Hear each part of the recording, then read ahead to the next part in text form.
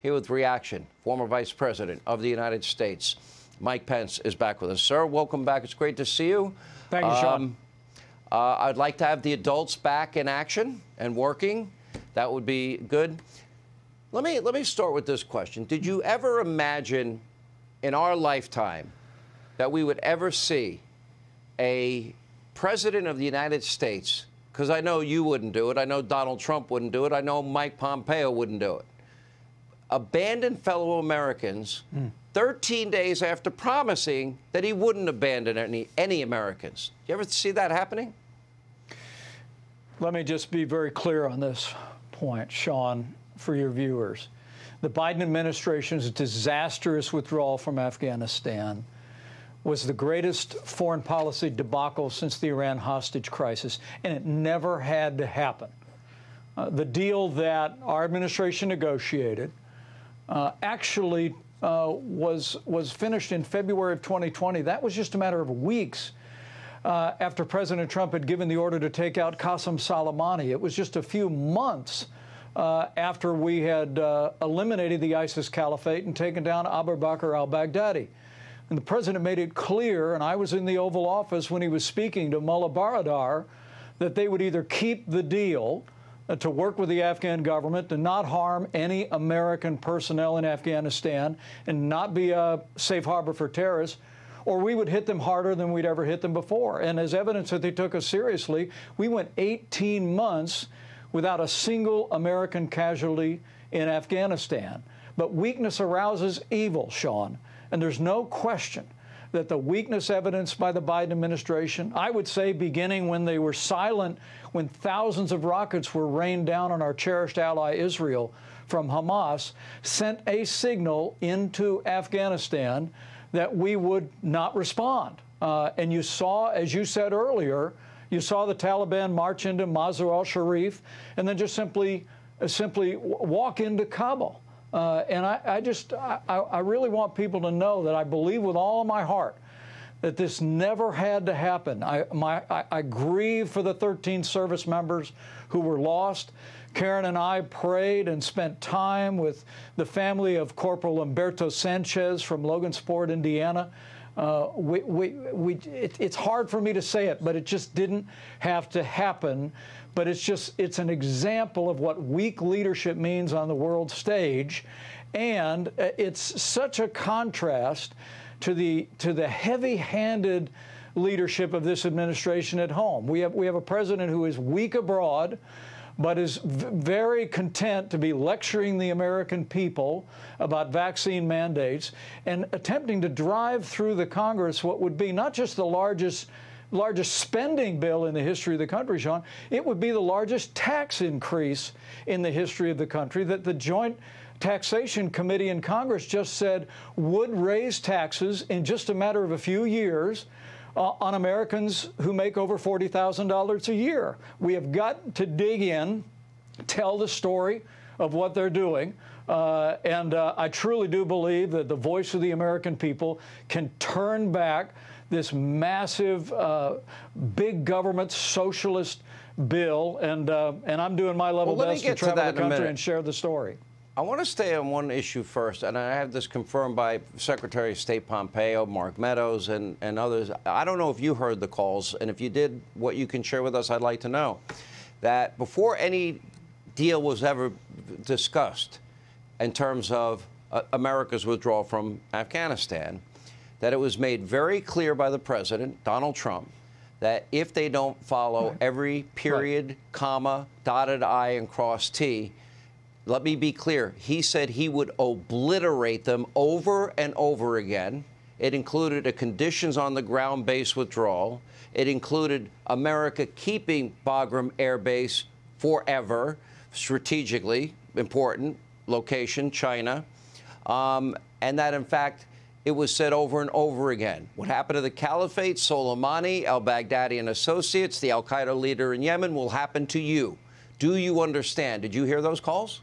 I was standing across the Resolute desk from President Trump when he talked on the speakerphone to Mullah Baradar of the Taliban in February 2020. And he said, look, we all want to end the violence. And you know, I share the conviction that the vast majority of Americans believe that we wanted to get our troops home, but we wanted to do it with honor. We wanted to do it in an orderly way, and we wanted to leave behind the kind of conditions that would be reflective of the enormous service and sacrifice of our troops over the last 20 years. And the president made it clear. He said, if you break this deal, we're going to hit you harder than we have ever hit you before. He added, he said, I don't like saying that, but he said, I just want you to know. And I could hear in Mullah Baradar's voice that he knew President Trump meant business. And then you see this administration come in. They moved the date for the withdrawal beyond the spring and into the fighting season, first incomprehensibly saying on September 11th. But I have to tell you, the idea that we abandoned Bagram Air Base in the middle of the night without telling our allies, and worst of all, that we left Americans and American allies behind, was unconscionable. And I have to tell you that the generals that have been testifying before the Congress, the focus on all the advice the president got, the American people know the buck stops on the president's desk. And I believe that the people of this country, in the days ahead, the weeks ahead, the elections ahead, are going to hold Joe Biden accountable for the disastrous withdrawal. Can I say one more thing, though, Sean? Yes, sir. That nothing of the current commander-in-chief's failings in Afghanistan, and I want to say this from my heart to every veteran who served there and the families of our fallen, nothing of the disastrous withdrawal from Afghanistan by Joe Biden will ever diminish the service and sacrifice of all of our service members over the last 20 years who went to Afghanistan and defended our freedom. They will be honored forever in the annals of the history of this country, and God bless them all. You know, I look at the success, the policy success of the Trump-Pence administration. I look at it. We had energy independence for the first time in 75 years. We had the lowest illegal immigration in almost 40 years. The stay in Mexico policy work, the wall building work, eliminating, you know, catch and release. Now it's process and release. Now we're going to have a 30-year record, open borders, process, release. Energy independence, lower taxes, less bureaucracy. The economy was booming, record low unemployment for every demographic group in the country. Free and fair trade, NATO paying their fair share. The world believed that the Trump administration would use force appropriately when needed, and there was a genuine fear. And peace through strength worked.